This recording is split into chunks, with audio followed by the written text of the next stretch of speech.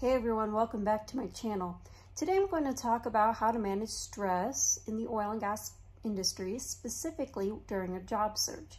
I've been in this situation a couple of times and I will share from my experiences what I've done in order to manage my stress during this difficult period. Before we get to the content, please be sure to like this video, subscribe so you can get content in oil and gas and professional development topics, and please be sure to comment on the video below so I can incorporate your feedback into future videos. Be sure to hit that notification bell whenever you do subscribe because I upload every Friday and every Sunday. Every Friday is a professional development topic and every Sunday is a technical review. Well, let's get to the content. The first tip I'm going to talk about in terms of managing stress in the oil and gas industry, specifically during a job search, is finding a hobby. Finding a hobby can be difficult, especially when you have a lot on your mind, such as how to pay the bills, how to find your next gig, where to network, who to talk to, where to find your next lead. There's plenty of questions on your mind. If, for example, you do have all these questions on your mind, you might want to try diverting your attention to investing in your hobbies.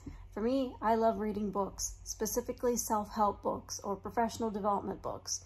Those books have helped me improve myself and take the skills that I need to apply to not just on the job, but also in a job search, in managing stress too. So I would suggest finding a hobby, investing your time in your hobbies, and you may find yourself giving yourself the downtime that you need and not always having to be on the search all the time. The next tip I'm going to talk about is keeping the pace. Keeping the pace means that you don't have to invest 20 hours in doing a job search and then doing nothing the next 3 days. I'm talking about pacing yourself in terms of doing a few hours each day, but being consistent while you're doing it.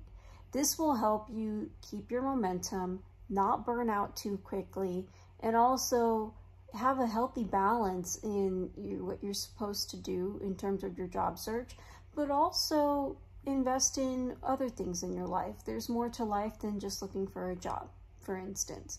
Even though this period is a little bit difficult in terms of how you spend most of your time during your day is through a job, I would say take this opportunity to pace yourself.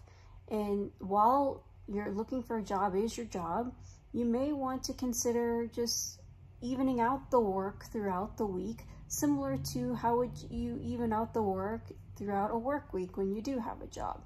It is no different, although there is no stream of income. I would just suggest that you treat this the same way as if you are in a full-time job, and that you don't have to finish everything in a certain period, or on the other hand, you don't have to spend multiple days doing nothing at all. That doesn't keep the momentum, and that also doesn't give you any positive results from my experience. Doing something for a short period of time and then doing nothing for a few days is not a good habit to keep. You will burn out pretty quickly when you do that. The third tip I'm going to talk about is perspective. Perspective meaning every single time you meet somebody, when you are networking or when you're just meeting somebody to catch up, take it as a gift. Because when you're talking to somebody, you're sharing your story. And when you're sharing your story, you're letting people know that you are on the lookout for something, and more people will have you in mind whenever a job does come up in a job search. I will say that you need to stay positive whenever you have this perspective, because every single person you meet is somebody that is one step closer to reaching your goals. And I would suggest that instead of looking at it as an energy waster or something that's going to drain your time, I would say that this is a perfect opportunity for you to share your story and to re-energize yourself whenever you're reaching out to people. I can understand that, especially when you're communicating with people all the time, especially for introverts, this can drain your energy quite a bit. But as long as you keep the mindset that this is giving you one step closer to your goals and to your aspirations, a job, for instance, then this will lessen the stress. And that's a wrap, everyone. Those are 3 easy tips to manage stress in the oil and gas industry, specifically in a job search. As I mentioned before, please be sure to like this video, subscribe so you can get more content in the oil and gas industry and in professional development topics, and please be sure to comment on this video so I can incorporate your feedback into future videos. Once again, I hope you enjoyed this video, and I'll see you in the next one.